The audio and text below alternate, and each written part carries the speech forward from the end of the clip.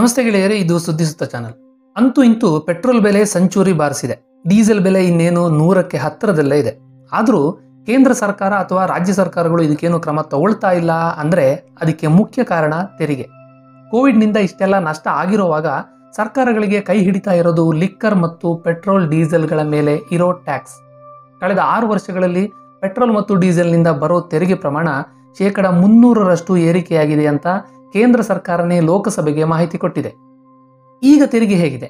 2014ರಲ್ಲಿ 1 litre ಪೆಟ್ರೋಲ್ಗೆ ಹಾಕ್ತಾ ಇದ್ದ ತೆರಿಗೆ ₹9.48.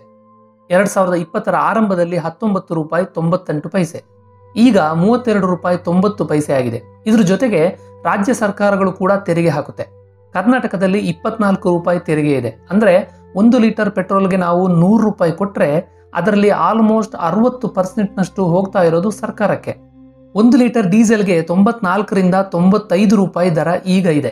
ಇದರಲ್ಲಿ ₹31.83 ಸೆಂಟ್ರಲ್ ಟ್ಯಾಕ್ಸ್. ಇದರಷ್ಟೇ ಅಥವಾ ಇದಕ್ಕಿಂತ ಸ್ವಲ್ಪ ಕಡಿಮೆ ಮೊತ್ತದ ತೆರಿಗೆನ ರಾಜ್ಯ ಸರ್ಕಾರಗಳು ಕಲೆಕ್ಟ್ ಮಾಡುತ್ತವೆ. ಈ ಟ್ಯಾಕ್ಸ್ ಮೊತ್ತ ರಾಜ್ಯದಿಂದ ರಾಜ್ಯಕ್ಕೆ ವ್ಯತ್ಯಾಸ ಇದೆ. ಪೆಟ್ರೋಲ್ ಡೀಸೆಲ್ಗೆ ತೆರಿಗೆ ಅಥವಾ ಸೆಸ್ ವಿಧಿಸುವ ಬದಲು GST ಹಾಕಿದರೆ ಅದರ ಬೆಲೆ ಕಡಿಮೆ ಆಗಬಹುದು ಅನ್ನೋ ಅಭಿಪ್ರಾಯ ಕೂಡ ಇದೆ. ಗೆಳೆಯರೆ, ಪ್ರತಿ ವರ್ಷ ಕೇಂದ್ರ ಮತ್ತು ರಾಜ್ಯ ಸರ್ಕಾರಗಳು ಪೆಟ್ರೋಲಿಯಂ ಉತ್ಪನ್ನಗಳಿಂದ ಸಂಗ್ರಹ ಮಾಡ್ತಾ ಇರೋದು 5 ಲಕ್ಷ ಕೋಟಿ ರೂಪಾಯಿ.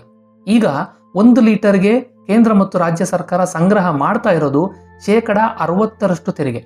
GSTನ ಏನಾದರೂ ಅಪ್ಲೈ ಮಾಡಿದ್ರೆ 28% ತೆರಿಗೆ ಮಾತ್ರ ಸಂಗ್ರಹ ಮಾಡ್ಬೋದು.